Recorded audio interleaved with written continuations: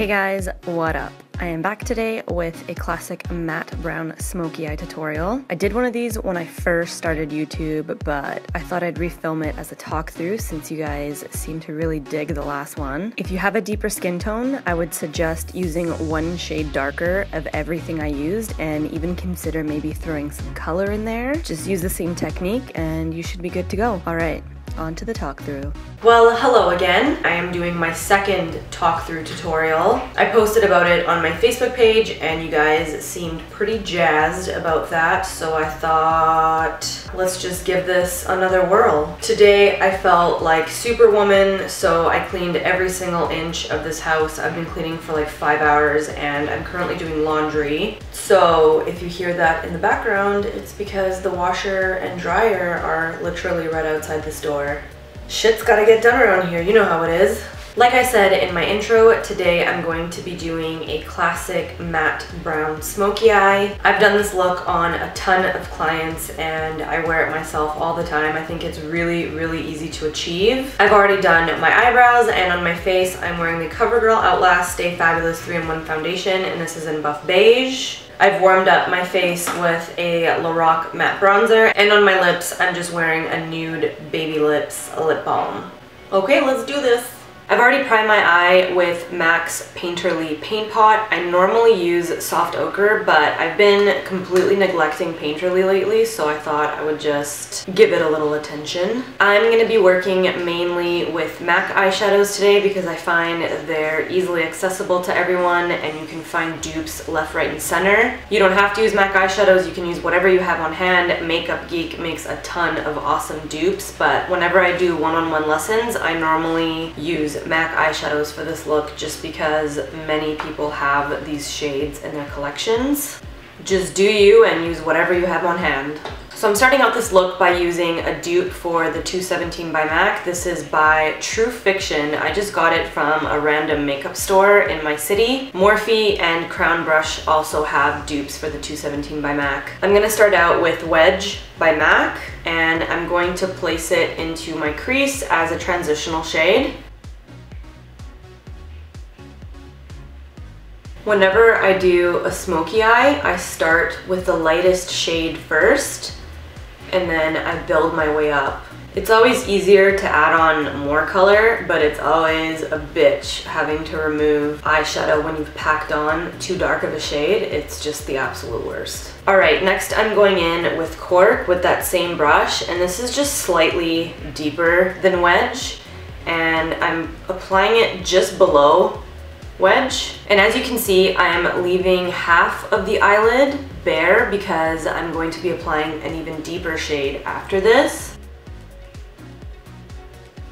This eye, by the way, is going to appear a little bit lighter because my studio box lighting is right next to me, so it's shining light onto this side of my face, but not to worry, I got this. Next, I'm working with a brush that's a little bit more dense and flat. And this is a no-name brand. I actually got it in my makeup kit when I first became a makeup artist. I feel a little bit more comfortable using this style of brush when I'm packing on deeper shades. They apply much more neatly and avoid that fallout underneath the eye, and that's the last thing you want with a smoky eye because then you end up looking like a raccoon. And P.S., while I'm on that note, if you have a tendency to get fallout underneath your eye and you want to achieve a really flawless smoky eye, what I would suggest doing is packing some translucent powder underneath your eye, leaving it there so that it collects all the fallout, and then when you're done your look, just brushing it away with a fluffy brush, and that way it'll grab all of the fallout off your face and you won't have to stress out about it. Just a small little tip.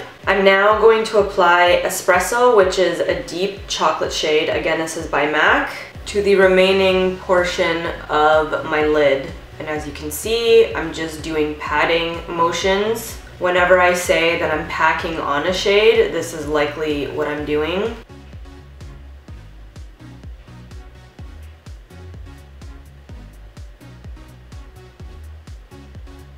Once I feel the shade is securely packed on, I'll do back and forth motions because I won't be as scared about fallout.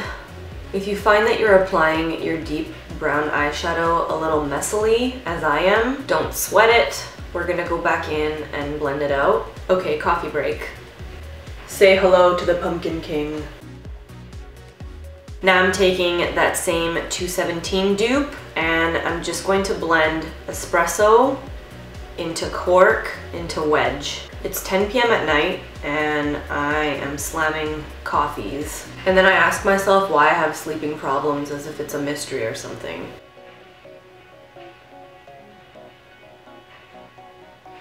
Now what I like to do is take a little bit of Embark by MAC. This is a chocolate with almost sort of a red undertone. Gorgeous for smoky eyes. I like to take a little bit of it and I just like to give some more definition to my outer edge and really intensify that outer V. So that's what I'm gonna do. I'm dragging it into the crease ever so slightly.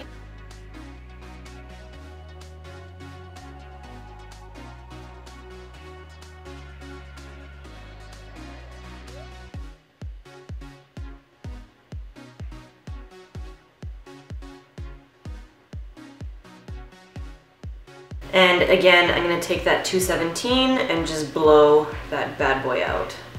Of course my piece of shit battery died during this portion, but what I did here is I took a little bit of Mylar, which is a nice creamy vanilla shade. I placed it on my brow bone, and then I took gesso or gesso and I placed it just below my brow hairs with a really short, dense brush.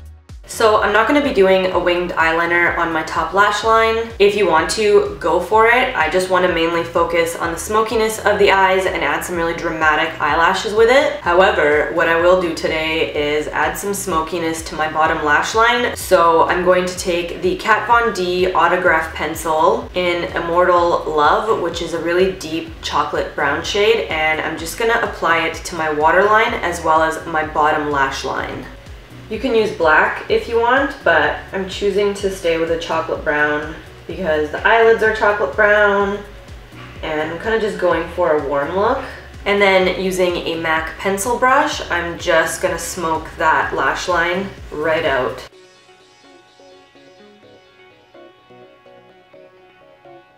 And I'm almost connecting the end of that lash line upwards to create sort of like a circular shape on the edge of my eye. You know what I'm saying?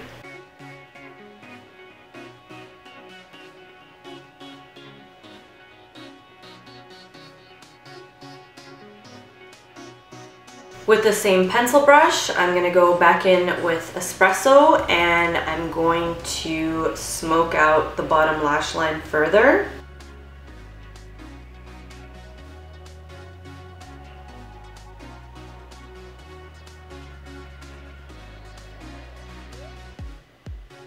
And then with this cute little dome shape brush, I'm taking a bit of cork and I'm gonna apply it just below espresso. So again, there's a nice sort of gradient effect happening. And this brush, by the way, is from the art store. It is by Artist's Loft and it's called the Scrumbler. By the way, I get most of my art store brushes from Michael's and I have a video all about it, which I will link in the description box below for those of you who haven't seen it. Now, if for some reason I have fallout or I want to brighten the under eye area to make the eyes pop a little further, what I do is take some of this NYX Stay Matte But Not Flat Powder Foundation and I just pat it underneath my eye. The shade I'm using is Ivory. I really like it because it has a yellow undertone. And the brush that I'm using is a small tapered brush by e.l.f. and this brush, by the way, is Bananas. B-A-N-A-N-A-S. The lashes that I'm using today are by Coco Lashes and they're called Risque.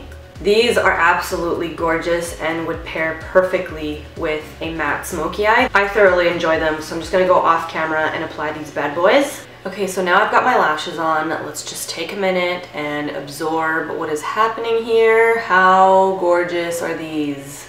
I know that I say this every single time I apply a pair of Coco lashes, but you have to understand when I tell you that they give me life. So as you can see, there's a little bit of glue peeking through because it has not yet dried. So what I like to do is take my Physicians Formula 2-in-1 Eye Booster Pen and I just like to cover up that band a little bit. Normally, if I was rocking a winged eyeliner look, I would cover the glue with my NYC liquid eyeliner. But because I've just got the eyelashes on, this has a much finer tip and it will create an almost invisible line. Just like that. For mascara today, I'm going to use the Rimmel Lash Accelerator and I'm going to apply it to my top and my bottom lashes. And I'm being pretty generous on my bottom lashes. For blush today, I'm going to use Madly by NARS. I was going through my professional makeup kit and I found this, and I haven't used this on myself in a minute. You guys may have noticed I rarely use prestige products like this in my tutorials, but it doesn't mean I don't own them and recommend them. So I've applied the lightest amount possible, but as you can see, what appears in the pan is not what appears on the cheek. Not a lot of people tend to reach for this shade because in the pan it looks kind of meh, but when you pop this little sucker on your cheek, it's a whole other story. I'm not going to use any highlight today. I kind of want my skin to be completely matte, so I'm just going to go over any spots that are a little bit shiny with my NYX powder. Can we please talk about the mutant that has grown next to my mouth? Like, who the fuck invited you here, bro? Now, depending on the occasion or your mood, you can either do a nude lip or you can do a super vampy lip. I'm thinking I'm gonna do a nude lip right now and then insert a shot with a vampy lip to sort of show you the contrast. Currently and over the past year, I have been all about the Essence lip liner in the nude. I really hope they still make this because it is the titties.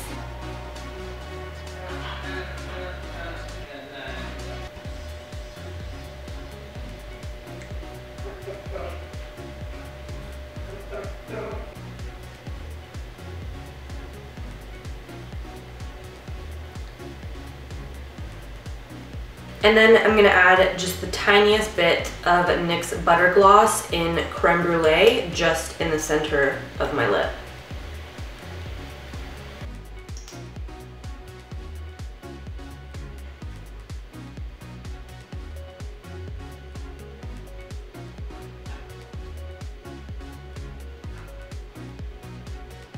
So yeah, that completes this look. I'm gonna go take a bunch of thumbnail options now. Like I said in my last video, if you guys enjoy these talk-through videos, let me know by giving this video a thumbs up. Anywho, I hope you guys enjoyed this video. As always, all of the products that I used will be listed in the description box below, along with all of my social media platforms in case you want to drop me a line. If you guys are still into this whole talk-through thing and want me to do a colorful smoky eye, give this video a big thumbs up. Alright, I'm out of here. Thank you guys very much for watching. Thank you for subscribing, and I'll see you in my next video. Love you, bye!